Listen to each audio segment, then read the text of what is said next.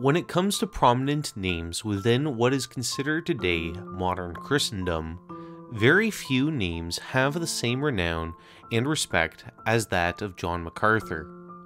Many people see this man as an excellent teacher of the Bible, and while the man has seen his fair share of controversies in standing for some biblical truths, the man has also subtly taught some of the worst heresies imaginable. One of his most obvious heresies is his stance on the mark of the beast. Let's listen to an audio clip from his ministry, Grace to You. It's in regard to the latter half of the tribulation period when men will be required to have the mark of the beast in order to buy or sell. My question is, once a person takes the mark, is there any possibility of him coming to Christ? Yes. I think, in the 7-year tribulation coming in the future, we're going to get into this probably a week from Sunday night, maybe this Sunday night, maybe a week, I'm not sure.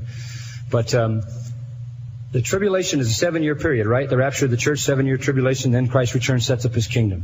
Now, in that 7-year period, really two things happen. God begins to judge the world with a series of holocausts, and at the same time, he begins to redeem his people Israel.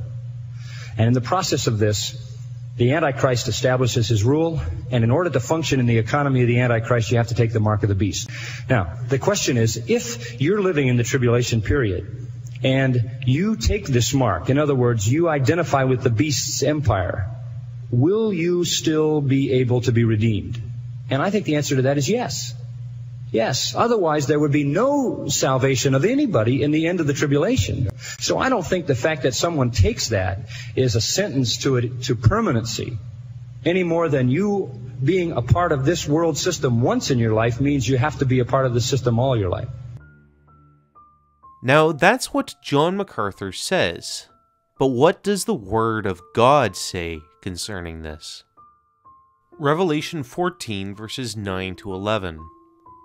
And the third angel followed them, saying with a loud voice, If any man worship the beast and his image, and receive his mark on his forehead or in his hand, the same shall drink of the wine of the wrath of God, which is poured out without mixture into the cup of his indignation. And he shall be tormented with fire and brimstone in the presence of the holy angels, and in the presence of the Lamb. And the smoke of their torment ascendeth up for ever and ever.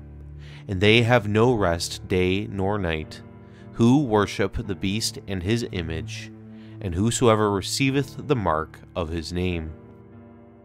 Revelation 20 verse 4.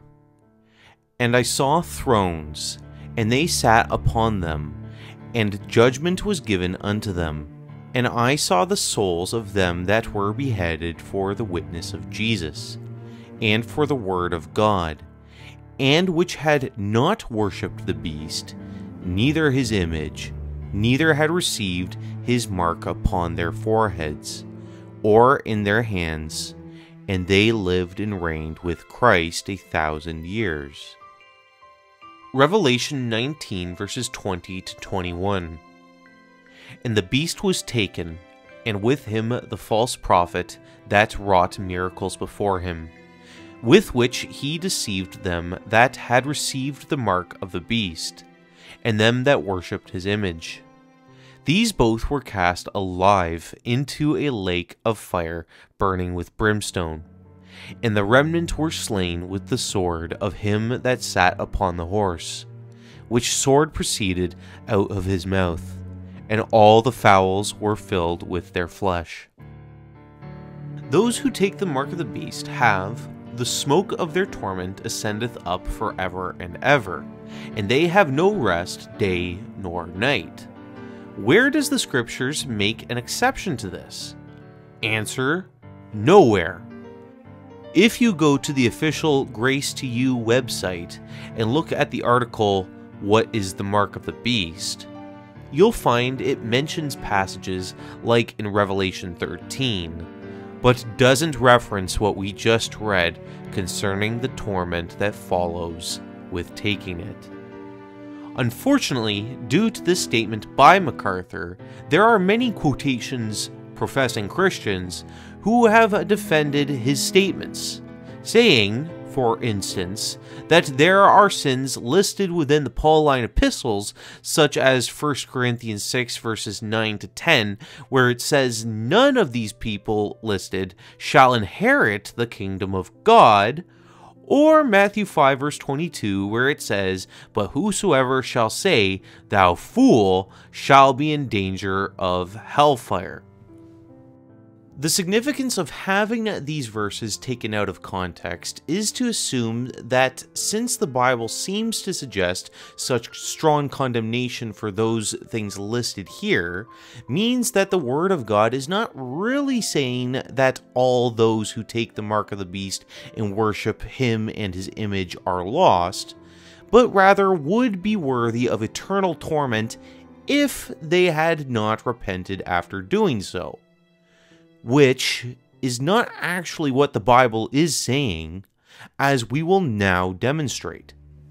The problem for this line of thinking for 1 Corinthians 6 is that the kingdom of God and the kingdom of heaven are two different things, where the kingdom of God is found in those who believe, as found in Luke 17 verses 20 to 21. As it is not the physical kingdom, unlike the kingdom of heaven, but is a spiritual kingdom without boundaries. The context of the passage in 1 Corinthians is also about inheritance, as found with the works that shall be tried with fire in 1 Corinthians 3 verses 13 to 15. The other issue that is within Matthew 5 verse 22, when Jesus says, whosoever shall say, thou fool, shall be in danger of hellfire, is that there is a clause commonly removed within new versions, which is where it says, without a cause. Remove that, and Jesus is a hypocrite and a sinner worthy of hell, as demonstrated in Matthew 23 verses 17 to 19, after he spends an entire chapter in Matthew 23 calling the religious leaders of the day the same thing. All of this to defend taking the mark of the beast, as if those people who are trying to justify it would actually make Christ a sinner in order to do so. The whole argument in defending the acceptance of the mark of the beast is also another instance of not rightly dividing the word of truth, as in 2 Timothy 2 verse 15, where the new versions change it to rightly handling without any instruction on how to do so. The time of Jacob's trouble has as much to do with the church age as the time before Christ had died on the cross and the Jews were bound to the ordinances of the law of Moses. The time of tribulation that is to come is where God will redirect his full attention to the seed of Abraham as in the past, and the church is nowhere to be found in it. The body of Christ, with the movement of the Holy Ghost, is currently hindering the Antichrist system now, until, as it says in 2 Thessalonians 2 verse 7, for the mystery of iniquity doth already work, only he who now letteth will let, until he be taken out of the way, which is leading up to God removing the church the same way that John was caught up in the beginning of Revelation. Those who take the mark of the beast would be of the many antichrists that accompany the will of the Antichrist.